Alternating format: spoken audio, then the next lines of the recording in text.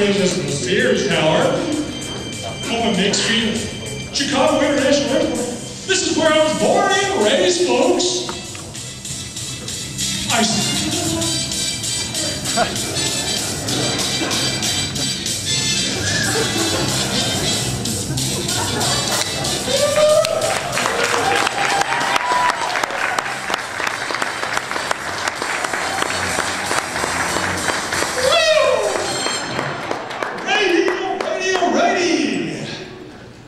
Welcome, con men and con women.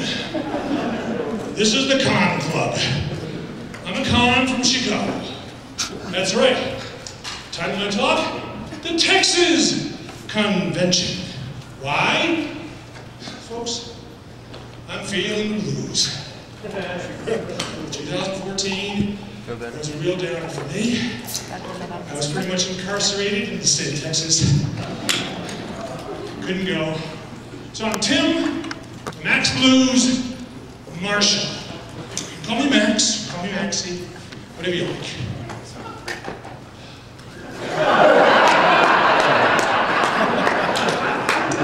I was busted in Colorado, busted in Oklahoma, busted in Arkansas.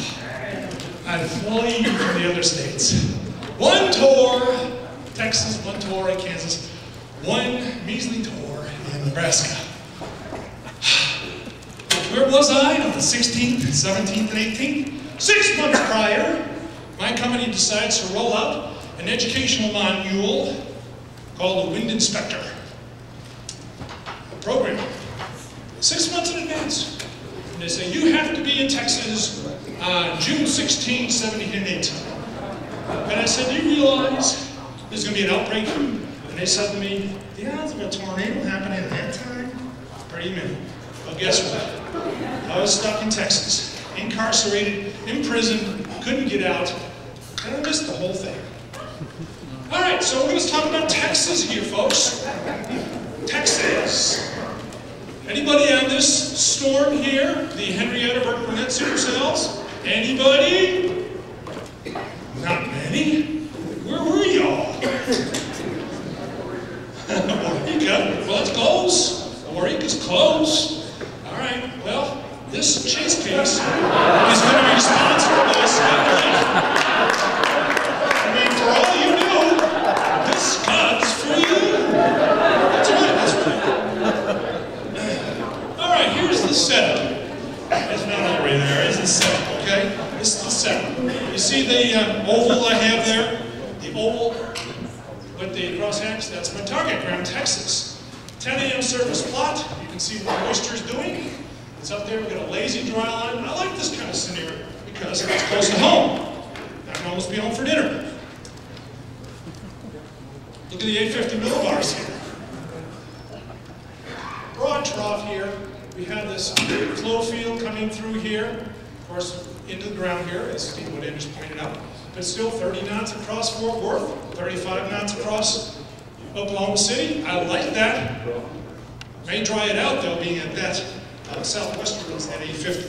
So I was concerned about that.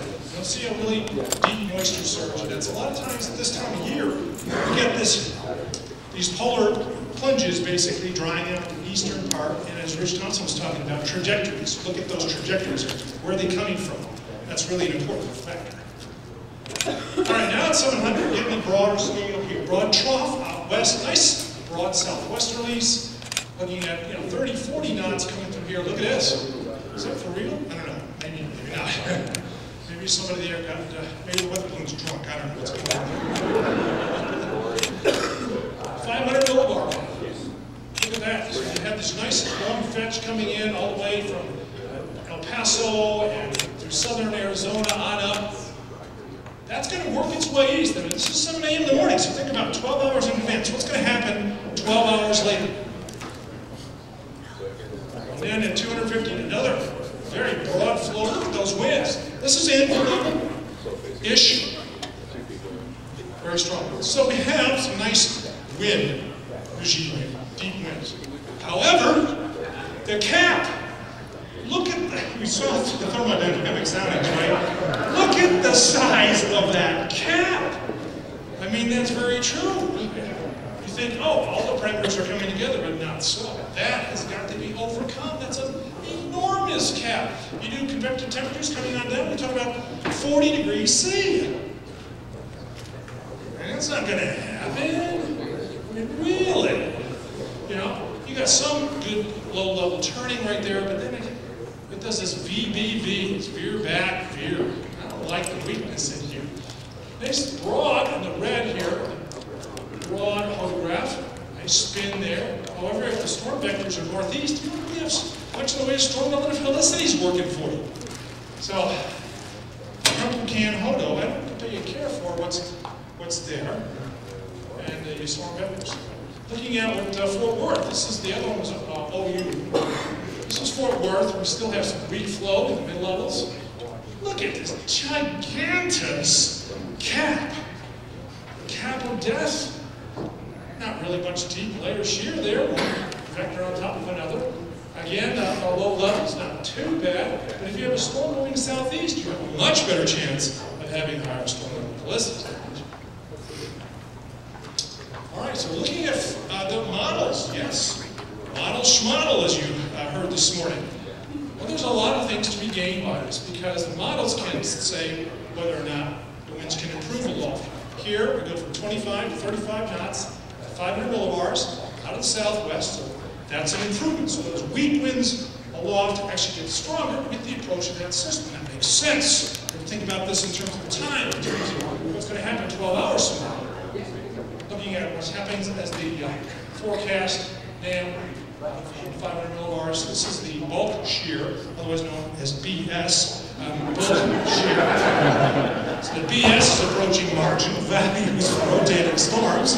That's right, 40 knots. I like to see 40 knots, and here we have a little bit coming in air, 12-hour forecast coming in, of 40 knots working in. So we have some energy coming in from the west, given this trough coming in. So even though it's a marginal chase with a nuclear cap, hey, you know, if it's eating at the El Chico in Wichita Falls for dinner, that's not too bad.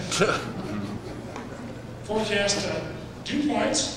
There is some interesting drying here in central Texas I don't appreciate, but there seems to be some cooling up at the Red River, so I kind of like that. And then this I didn't like too much. This is this dry air mass in the southeast that's come on down, and your trajectories then have to come from all the way down here towards the Yucatan to get up there. So you have this little tiny filament of cape here to work with. So the storms have a small window. And hopefully that window is about 6 or 7 p.m. at night. Hopefully it's that way. And then the EHIs, again, a little skinny window. Not the best. So I want to go over a couple of chase cases with you that are on marginal events. Because, yeah, Pilgrim, I can see that days in advance, and there's nothing I can do about it. But I can chase closer to home on marginal events. Then the forecast for the composite reflectivity, which again, as Brandon was saying, you know, we're talking about pretty large grid spacing here, and you can't really say that that's going to be a supercell there. But I like a signal. The signal being, it's showing that the cap is going to go away. Now that could be gunned for all I know, but at least it's showing something. At 11:30, as you would expect, we have low-level moisture pocketed here in eastern Texas. Clear skies out here. Will the cap erode with that approach of the upper system? That's the key. We always have to play on those kind of marginal things. You can't just say, yes, I'm going to chase, or no, I'm going to chase. You should say in May, what? Yes, I'm going to chase. There should be, no, I'm not going to chase in May, or June for that matter. It should be yes, yes, yes. Chase it. All right, so here's the forecast. The pros, and I do this pros and cons thing every year. You know, the pros is the upper trough in the Intermountain West is a good thing. Bringing colder heights in, colder temperatures. Broad southwesterly flow aloft and surface moisture. The prods are hinting at breaking out some sort of cells in North Texas. Hey, it's chasing closer to home. And then the cons. Goodness, this capping aversion, will it erode in time? There's a marginal BS involved, and weak mid-level winds, but they're going to get up there, so, well, we'll just have to see how things work out. So, SPC comes on out at 11:30 and says, hey, look at this slight risk. Well, there's a couple bananas there, but what am I going to do? I have to hone in and find out, is that area going to work? And of course, 5%, I'm close to home, so it's not really a target, but it's close to home, 5% right there. So the thing is, my big question is, will SPC issue a severe box, given the marginal conditions, or will they be kind of bold and go for a T box? And there's a difference, right? When you're sitting out there in the field and you see a blue box put out, are you happy? No, not necessarily. Or a red box. The difference is, hey, the difference for me between severe box and a T box is the difference between mellow yellow and Mountain Dew. If you know what I mean. Right? There's a difference. There's a difference between Coke and Pepsi, right? Some people think they taste the same. There's a difference. There's a difference between a Whippet dog and a Whippet Good dog. Right? There's a difference. Severe box, red box. There's a difference between Sarah Palin and Parasailing. There's a difference. Well, guess what? A blue box comes out. Why do we have a blue box? Blue box because, if you look up here, supercell storms, but they're going to be high-based. The effective BS is going to be 30 to 35 knots. What's a good BS? Anybody know what a good BS is? 40 knots or so? Maybe 30 knots on the high plains, as Steve O'Danish was talking about, but 40 knots for everybody else. All right, so I look at the SPC updates. How many of you here use the SPC mesoanalysis on your chases? Raise your hands. Okay? Isn't that a fantastic tool? We really need to give SPC a big hand for that. It's just amazing. But here, looking at the mean layer cape, ML sin, it's kind of marginal in here, as we were expecting at 2. So that means we're going to have to wait some. Here, the supercell composite, it's trying to signal some things in here, 3 and 4. Obviously, from this morning's box and whiskers, what was a good number for SCP? Around 11.5, right? So we're seeing pretty marginal. How about for significant tornado parameter? Barely scratching anything there in the Red River. So it's kind of disconcerting to see this, but again, marginal situation, you got to play it. It's May, get out and chase. Low level storm relative velocity, nada. All right, well, we got to go through this. I like the IR. You see what happens here. You do get some things starting to develop there, right on through. Skinny, because the higher winds aloft. Strung out, doesn't look too good. All right, well, I want to take a little time to promote my new album. And here are some of the more popular songs. First one, Down and Out. It's not down and out, it's down and out. You know what I mean, all right? High risk, no return, stay away from shelf cloud. Get me, no twister. Blinded by outflow, don't lie. Pilot car blues. Anybody here who's had the pilot car blues before? Yeah, you got the pilot car, you know what I'm talking about. And the last one there, my favorite, Tom, put me in a plot. I mean, how many of you have been put in a plot? I've seen a few of you that have been stuck in some mud before. All right, well, we get on with the chase case. 445, I'm in Archer City, Texas, south Wichita Falls. Nice high base. This is the high base supercell. Nothing's going to happen, right? All right, well, just follow it along. It looks nice on radar. It's all by its little lonesome. There's nothing else around it. It's got this nice east-west gradient here. That has some good potential. I'm at the black dot here. We'll follow the black dot here. I can sing along. This is a chase along. And you can go ahead and you'll see this as it progresses through. This is at 5 o'clock. So by 5:33, I'm over here. Hey, you see a little nicer shape on that echo? Has a kind of that flying eagle shape. We certainly are interested in what's happening down here. And now it's time to turn north towards the Henrietta, or trying to zigzag towards Henrietta. So I'm zooming up north towards the lake up there, and see this nice hooks feature. Zoom east.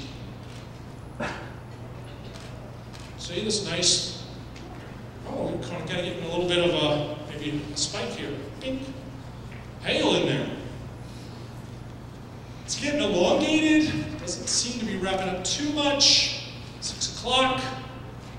And here's what I got. Right, so we still got somewhat of a high base, but things are improving. We got this cow catcher feature right here to the northwest. We have a nice rain core coming in and working its way around to the southwest, west and southwest. We have winds blowing in. The updraft is coming in this way from the south. We have some rotation, obviously, on mid-scale. We have some rotation. So I like this. The thing is, there has to be some lowering of this base in order for me to get really, really excited. Holy cow! 6:01, 6:08, 7 minutes. I mean, this storm is getting its act together. Do you see that band? The band is getting back together. That's right, the band is getting back together. That's what's happening here. Look at that. All right, 6:05. Seeing a little activity there. Let's go to 6:10. Still elongated. What's going on? Well, you got to consider the source here. We're at Frederick radar. We're 40 miles away. We cannot really see the lowest levels here. We're looking up above them. So things may be going on below even the base reflectivity layer of the radar. Oh, now things are getting exact together here. 6:15, I'm racing north towards Henrietta. Oh, and now we're seeing a nice hook develop, extending on down.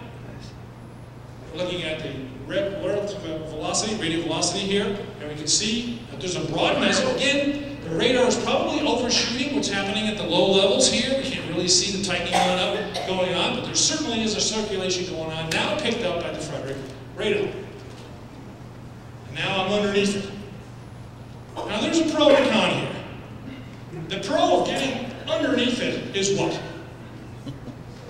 If something happens, you're in the front row. But you're missing the structure. You're not standing back. You don't even know what's going on over your head. Right? But I'm there. Look at this. Descending reflectivity core. Coming on the back. This is it. Get ready. You start seeing all this convergence occurring. Tornado time. T time. Any minute now. 6:31. Meanwhile, those who were smart and stayed back got some awesome structure shots. Page. Awesome shot. Jason. Awesome shot.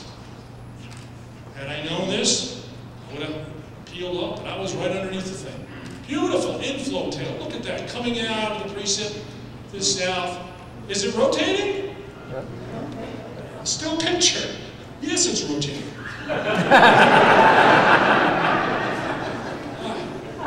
But you always have to be careful of being outflanked, right? That's a military maneuver. Don't be too focused on the storm. Something may be going on behind you. Sure enough, you've got to keep an eye out for what's happening west of Wichita Falls here. Don't get too preoccupied with this, because what do you think this storm is going to do to this storm? Anybody?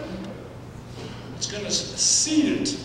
The anvil is going to merge. It's going to start raining into the updraft, and it could be all for nothing. Now remember some of those models were saying about how thin that ribbon was? It could be one and done. You can't get too far east before you're going to kill the storm. But I'm too focused. And I'm roaring east from Henrietta, excited about what was happening. All right, so I'm roaring east. Another hook develops. And every time it throws a hook, I don't care if this is a diversion storm out west, I'm going to still go with the one that brought me. So that's it. Nice elongated hook out there, not wrapping up too much. Get over to Ringgold, roar north, cross into Oklahoma. Here I am, shifted a little bit. This is Wichita Falls. 287 is right here. This is Highway 82. So now I'm going to cross into Oklahoma. What do you think happens when you go into Oklahoma sometimes? The bottom falls out of the storm. Okay. Meanwhile, out west, look what's happening here near Burke Burnett. A spotter reports a tornado on the ground. Anybody see a tornado on the ground there with Burke Burnett storm? Anybody? Okay, no, I'm confirmed. All right. 657. Radio velocity, nothing. I'm sitting on the Red River and I'm seeing what's going on back here. You know, was that the diversion storm? Was the Henrietta cell the diversion storm, and now the Burke Burnett cell is the cell of the day? Well, this storm just begins to do the big old crapola as it goes into Oklahoma, and I said, okay, well, that's it. I'm roaring west. This is the storm. It got seeded by this, and it just collapsed. So I hightailed it at a high rate of speed, past Puerto Rico here, and this is the feature here. Anybody see a tornado there on the Red River anywhere? Okay. Top of Chase country, you've got this meandering thing called the Red River, and you can't really do a Dukes of Hazzard across it. All right. Now here's Wichita Falls, and here's the storm here coming up to 70, which is up here, and in the next one, 739, I'm the black dot on 70. This is the Red River, so I'm as far south of Oklahoma as you can get without parasailing. And then going over here with a hook echo, and then you have this interesting feature on the back end. You know, this S-shaped feature. What do you think is going on there? With redevelopment and seeding into it. I don't like to see that. There's the X, where the hook in the business here, and I'm threading the needle here, folks. There's the hail core, and I'm getting, you know, some golf balls spattering on the pavement as I'm moving this way. But look at, go ahead and overlay the radial velocities, pick a point, and overlay it back. See the X? That's the donut, that's where you want to be. Is that a good thing or a bad thing right there? You see this on the radial velocity. This is a bad thing, because these outbounds are well ahead. It means that you're getting a surge in the outflow well out from where the action is. Now, there could be something wrapping back in there, but wrapping is not where I want it really be. So here's what we've got going. This is my view. Looking west on 70, we've got the storm here with the outflow moving in, lots of outflow. We've got the inflow moving in here, so this is sort of the action area. It's dark, 747, too good. Then this beaver tail coming in here, all the way back in here, rotating on around 750, running out of daylight. So, threading the needle, there's this donut right here, but interesting, not very good contrast, shooting this way. Hail core up here. Passes just to my west, and then just to my north. Now that is one hail hook. You want to be up in that thing? You're going to remodel your car. Let's start out with a Dodge and end up with a Volkswagen. There's the center of the hook again. Go back and forth. There's the action area. They surge way out ahead. Now that's it, not for me. So I said, that's it, I give up. This is the last shot. Had a nice little clear slot working into this, you know, baseball hail area up here. That's just the action area there. That's it. 834. All right. Well, it was a successful chase. You know, close to home, good forecast. You know, there was a couple red dots in there, but I don't think they were anything. And the Mesa and sun rain, a marginal chase. Storms were rotating, they didn't produce any significant tornadoes. This was a tornado genesis failure case, but at least there was some obvious, beautiful structure. You know, so that sometimes makes the chase, right? Beautiful structure. All right, well, okay, so your moment of zen. We're going to move on. That figures. I'd be one of those dinosaurs. All right, May 26, 2014 in the Big Spring, Garden City, Sterling City area. Anybody chase that? Raise your hand. Where were all you people? All right. Because the roads were gridlocked down there. Were they all locals? Maybe so. All right, well, this chase case is sponsored by Canon. To preserve your memories, get those high-def cameras out there, get every pixel. That's right.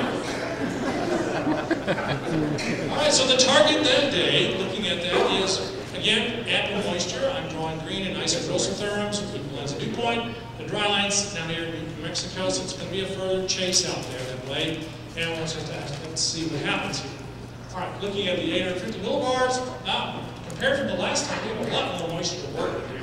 We're getting some 14s on up there. Very nice. The northern panhandle dried out. Down here, nice. Okay, if you look at 700 millibars, we've got some weak flow here. I hate to see that. And we've got weak flow all the way on back. Doesn't look like much of anything. The kiss of death, perhaps. At 500 millibars, kind of, you know, a lazy low coming on out. But there's some mid-level winds are okay. Below that, not so okay. And then at upper levels, of course, it's pretty nice. You know, we've got 50, 60 knots coming out of there. Midland, there's stronger winds behind here. And who knows what's happening elsewhere in New Mexico. Now, looking at some of the sounding. Look at this, the split here between the low and the upper. Very nice, good directional shear there. We've got a little weakness showing up there at the 700 millibar level. The cap is breakable, a little better, but this looks pretty terrible. But again, it's a morning sounding, and as we saw from Rich and Brandon, it can change dramatically. These soundings are miles and miles away. This is middle sounding. So these sound, you know, a storm forming on a dry line, even 50 miles away, could have a totally different environment. So don't base your chase off of just the sounding, the morning sounding especially. Things change dramatically.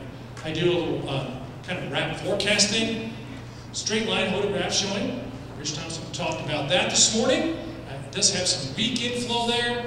Not the greatest chase, marginal event again, but it's May, you've got to get out there. You never know what's going to happen. So, yeah, models, we all know sometimes one model's good, one model's not so good, it just happens. Here, but here's the dew point. It's showing a nice bulge here, drying coming on in from Midland. So, why would we like dry line bulges? Anybody? Enhanced convergence ahead of that. Yes, absolutely, it's a good point. All right. Cape. Anybody like cape?